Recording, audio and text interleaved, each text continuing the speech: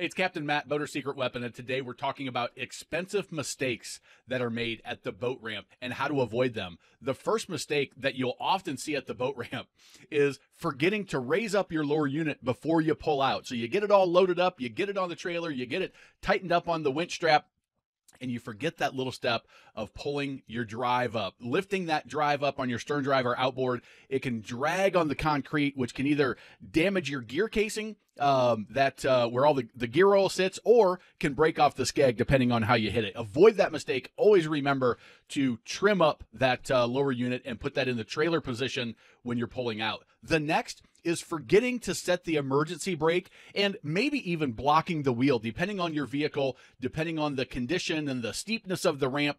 I always carry a set of blocks, a chalk that I can put under my front wheel if I need to, if I feel this ramp is a little steeper than I'm comfortable, just trusting my emergency brake and my park in my automatic truck. If I have a automatic or a manual, I'm going to use that every single time. It happens.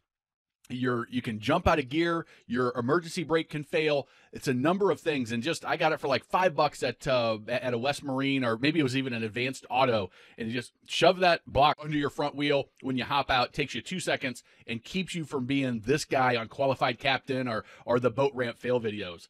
The next thing you want to watch out for is slipping and falling. It's not going to damage the boat necessarily, but it can easily damage you. You have to remember that water is probably grown some seaweed and some really slickness on that boat ramp. And hopefully you take the trailer like a pro program and you can put your boat on the trailer and you don't even need to get your feet wet. But if you do, if for whatever reason you have to get into the water and you have to step on that ramp or anywhere around the ramp, no, it's going to be slick. Have the right type of shoes on that have good gription. Take it slow. Have a handhold on the boat, the trailer, and remember, just be careful and take it easy because it will be slick and there's a lot of things to bang your head on, including just the concrete. Next is when you're backing down the ramp or pulling out, make sure that you have your winch strap tight and that it's ratcheted up and that it's in the locked position, and make sure that your winch strap is in good condition and your safety chain is on.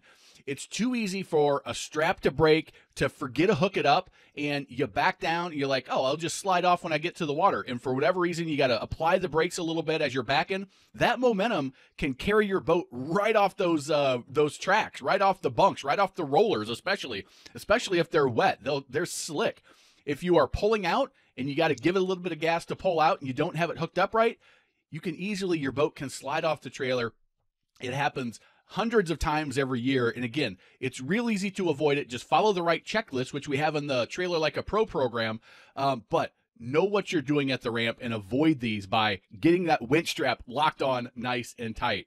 Of course, you knew this one was going to be on there. An expensive mistake is forgetting to put that drain plug in. It's got to go in each and every time. If you're like me, I've got multiple. Have one in the glove box, have one in the boat, and have an extra on hand somewhere tucked away if you need it. And make sure if you need that reminder, maybe it's a checklist that you use when you're trailer boating and putting in at the ramp. But before that boat gets back down into the water, double, triple check that plug is in, because not only is it embarrassing, it can be very, very expensive and damaging to the components of your boat, your engine, and the boat itself. Next is use transom tie downs. I see all the time comments on social media saying you really don't need them. It's not necessary. The only time if you're in an accident is they're going to break anyway. False, false, and false. If you stop suddenly and your bunks are wet or your boat has even just a little bit of movement, it can easily break that winch stand and ride right up into your vehicle, hurting somebody, damaging your truck, damaging your boat, causing a big problem on the road. Use the winch stand, the transom tie down straps. They're super easy. They're inexpensive. There's really no reason not to. And Boat Buckle makes some that you just bolt right to your trailer. They just retract right back down when you don't have the boat on there. They pull up and you can lock them down.